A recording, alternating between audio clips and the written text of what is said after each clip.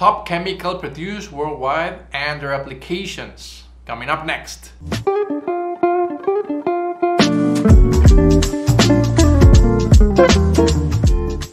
Hey, what is up guys? Welcome once again to the channel. It's always great to have you back, and if you're new, don't forget to subscribe. Remember that in this channel we talk about chemical and process engineering for both students and professionals that want to boost their career. And talking about careers, there's nothing more important for a chemical engineer than to know what are the substances or industries that produce the most amount of commodities. Remember that basic chemicals are required for all other applications in the chemical industry. Meaning that most likely you are going to encounter those chemicals eventually in your industry. Not only that guys, it also helps you to understand the chemical industry and understand future trends of the market. Also, it helps you to understand which industries depend on other types of industries and how the supply chain may be affected. I will definitely recommend you not only to memorize these type of chemicals, but also try to understand their categories, why are they so important, and also a little bit more on the process conditions, raw materials, inlets, feedstock, outputs, unit operations involved, and so on. Let's get started with the very top chemical produced worldwide, and it will be sulfuric acid. Probably you're wondering why sulfuric acid and why not other acid. I always get the question why not hydrochloric acid or so, which is also in the list. But to be honest guys, sulfuric acid is a very powerful acid. It has 2 protons, which make it acidic, very convenient also for certain type of applications. If you want to decrease pH, it's available. But more importantly, sulfuric acid, it's used in the manufacturing of fertilizers. And as you can imagine, fertilizers are used extensively in crop production. It is produced under the contact process, which is one of the most important processes in the industry. Actually, I'm pretty sure that you may encounter a subunit of these in a large chemical complex. So the main idea of the process is to convert solid sulfur and oxygen from air into a more usable material, which is the sulfuric acid. This can be achieved via the contact process. So we have the solid sulfur and the air, which contains oxygen. And what we're going to be doing is essentially burning all these sulfur in order to convert it into sulfur dioxide. As you can imagine, this is pretty similar to burning carbon. So you have a solid carbon or coal, and then you combust it with oxygen from the air. You get sulfur dioxide and the oxygen as excess. What happens here is essentially the dust precipitator, removing all the particles that may have ended up there, then washing with water, and then spraying with the sulfuric acid. What happens here is essentially you're going to be removing wastewater, and you are going to end up with sulfur dioxide and excess of oxygen. And from now on, we're going to be working with sulfur dioxide. And we want to further the oxidation, or continue with the oxidation of the sulfur dioxide into sulfur trioxide. This happens at the catalytic converter, or a reactor which uses a catalyst, which is the vanadium pentoxide, V2O5. What the catalyst is going to do is convert the sulfur dioxide into the sulfur trioxide. What we're going to be doing in this unit is adding much more sulfuric acid to the sulfur trioxide in order to form the so-called oleum. Oleum is nothing more than the sulfuric acid. And later on you can separate that into sulfuric acid. And that was how the contact process works. The second chemical produced worldwide will be nitrogen gas and oxygen gas. And yes, I know that probably you're wondering why these gases are used extensively. But first things first. These gases come from, yes, you already know it, from the air. There's a lot of nitrogen, actually almost 80%, and there's about 20-21% of oxygen. Probably you are now asking yourself, why will we want the nitrogen? And actually, nitrogen is one of the best materials or precursors for ammonia. Remember, the Haber process, which we are going to explain in short, has one of the best output for ammonia. And ammonia is then transformed into other very important fertilizers, hence the importance of nitrogen.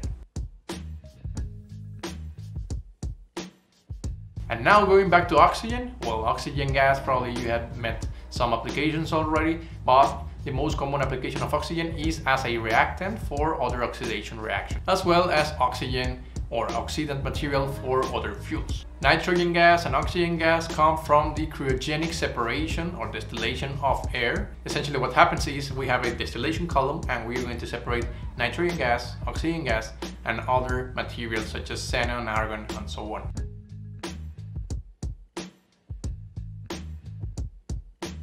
Now it's time for some petrochemicals. I'm pretty sure that you were expecting those.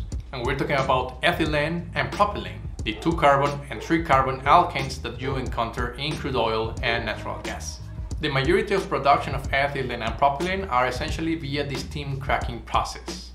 The steam cracking process, as the name implies, is a mild cracking via use of steam. You will start with naphtha and mildly crack it into substances which are known into the C2 group, which is ethane and ethylene, then the C3 carbons, which is propane and propylanes, then C4, C5, and sometimes aromatics as well as C6 group. The important part right here is not only the steam cracking itself, but also the cold section, which is the separation of ethylene via distillation and propylene via another distillation column.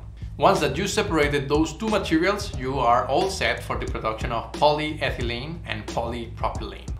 And by the way guys, if you want to learn much more on petrochemicals, I have a playlist on my YouTube channel. It explains a lot of paraffins, olefins, what are petrochemicals, difference between petroleum refining and petrochemistry, all that. But if you really want to make a deeper dive, for sure check out this course, the Petrochemicals, a complete guide to process and industry. So let me give you just a very quick overview. We talk about naphtha and gas cracking, the process I was explaining you with further details, the hot section, the cold section, how we separate the C2, C3 groups. Then we have the FCC and how we recover the cuts.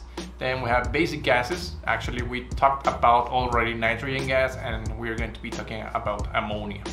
C1 group, 2, 3, so all the products that are produced from the ethylene or ethane per se.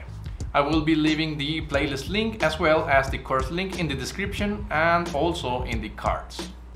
Now let's continue with the chlor-alkali industry or chlor-alkali process. As the name implies, we're going to be producing chlorine and alkaline solutions, namely sodium hydroxide. The main idea from this process is to treat a brine meaning salt and water, technically speaking sodium chloride and water, and we will be producing chlorine gas, hydrogen gas, and a solution containing sodium hydroxide. As you can imagine, sodium hydroxide is one of the materials that is used extensively, especially because it is a very basic material, meaning that it has a very high pH. It is used in bleach, detergent, and also as a precursor of many reactions. On the other hand, we have chlorine, which is a gas that is used also as a reagent for other materials. Most commonly VC, which is vinyl chloride, which eventually converts into PVC, polyvinyl chloride.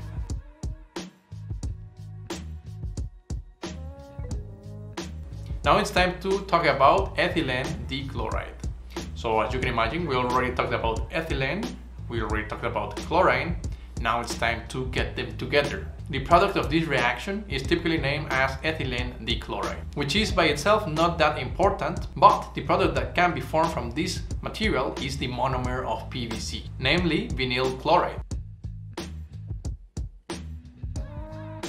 We already mentioned the importance of sulfuric acid, and we are going to be using it right now. The following material in the list is phosphoric acid, and as you can see, it's an acid as well. Actually, it's also a very strong acid because it has 3 protons, making it very convenient for our industrial applications. One being the production of, yes, more fertilizers. Actually, 80% of phosphoric acid will be sent for production of more fertilizers. The other 20% being as an acid or reagent for further chemical production. Hence, the importance of phosphoric acid. Now, let's talk a little bit on the process. We're going to be mixing phosphate rock, which is essentially the ore of this phosphate. We're going to be mixing water, and we're going to be mixing sulfuric acid. You already know it, guys.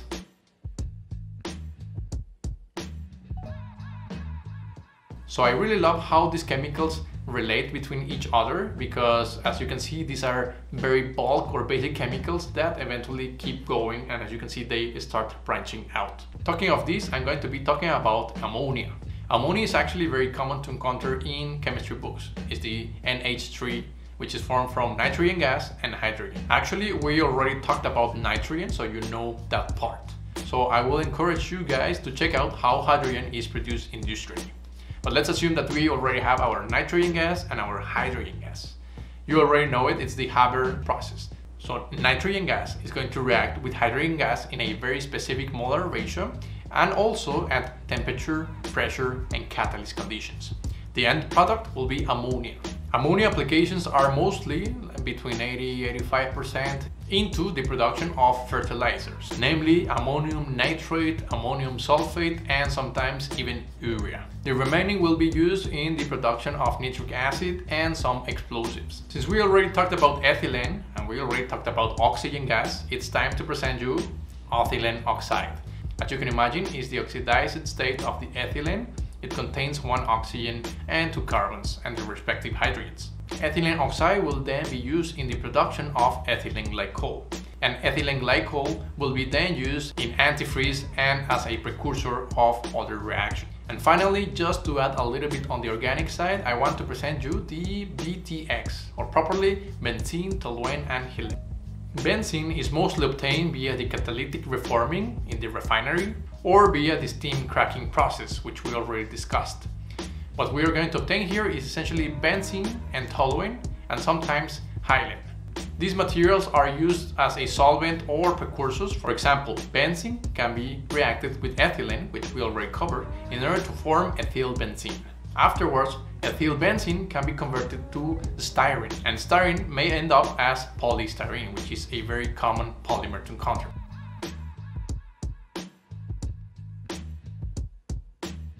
Regarding toluene or Xylenes, those are solvents that may or may not end up as polymers or as precursors of other organic materials. But for now, and BTX, I think this is good enough information. So this was the top list of chemicals produced worldwide. It will definitely vary on your country if you compare it to the USA or to certain European countries or maybe African countries or Latin America or Asia. But nonetheless, these are the most important chemicals. Actually, I will say those are the backbone of the chemical industry. As you saw, we talked about fertilizers, agrochemicals, we talked about automobile materials, we talked about plastics, polymers, and much more. And I really want to encourage you guys to keep and track all the materials. For instance, after polystyrene, what are the applications of polystyrene? We talked about nitrogen, then ammonia, then ammonium sulfate. What is ammonium sulfate? Why do we need it for fertilizers? What type of food are we eating that require that type of fertilizer? Talking about phosphoric acid, I think it's kind of funny to know that phosphoric acid is present in your favorite cola soda. And why not? Go and check out for your detergent or soap and verify what are the active materials. I'm pretty sure that most of them came from these backbone of chemicals. Anyways guys, I hope that you enjoyed the video as I did making. It really helped me to refresh all the processes, products, and routes of chemical products. And it also helps me to remember why chemical production is important in the first place. Nonetheless, I'm pretty sure that I may have missed some important chemicals. Let me know what is the chemical product that is produced the most in your country or region. I'm looking forward to compare what are the differences between the chemicals that are being produced here and in your region, and especially what are the chemicals produced on the market demands. Please don't forget to add your comment. And that's everything on my behalf, guys. I'll see you in the next video.